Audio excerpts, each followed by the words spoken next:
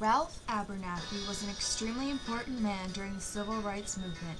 He was born on March 11, 1926, in Alabama.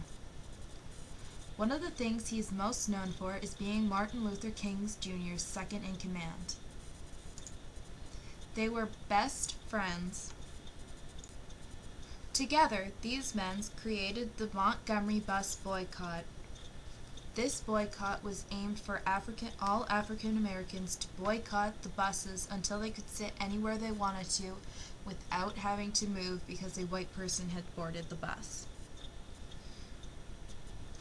They wanted to do this because they wanted to add on to what Rosa Parks had done by sitting and not getting up for a white person. So they created this boycott. Along with this, they created the SCLC, which is the Southern Christian Leadership Conference.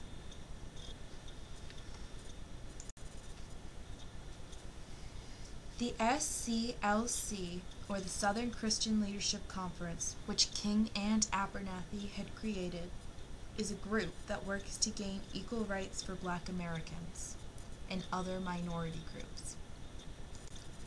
These men were never far from each other. Abernathy was arrested with King about 17 times and was even there when King was assassinated.